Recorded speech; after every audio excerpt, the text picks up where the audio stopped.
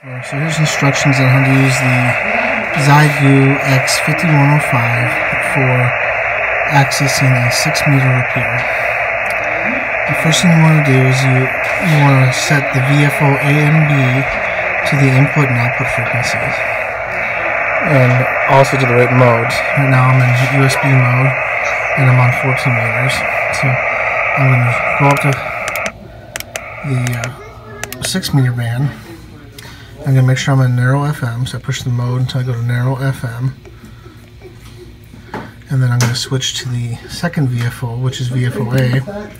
And I want to take that up to the 6 meters. And it's already in the narrow FM mode. My tuner's on. I'm going to go ahead and push the auto tuner to make sure it's tuned. And it's now tuned on the input frequency, so I'm going to switch back to the output frequency. And I'm going to push this SPL button for split.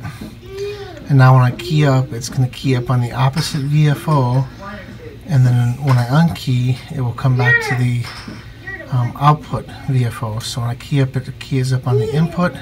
I let go, it will listen on the output frequency. I'm going to turn up the volume. Oh, I've also got the squelch set. So the squelch is right here, and I have it set to 2, which is about where it needs to be for a repeater, at least with my antenna. I'm using a off-center fed dipole, and I'll push menu to get out of that. So again, my split, VFO B set, I'll go to VFO A again. That's my input. I'm tuned already. Battery power is good. I'm using the internal mic. Internal mic is a menu option.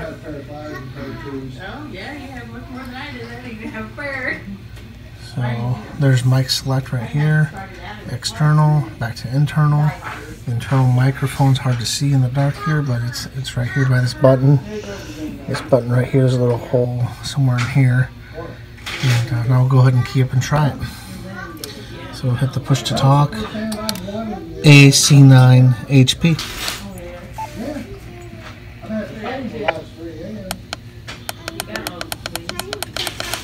Turn the volume up a little bit, maybe we can hear a little bit better. AC9 HP. And there, that's it. That's how you access a 6-meter repeater on the Xiegu X5105.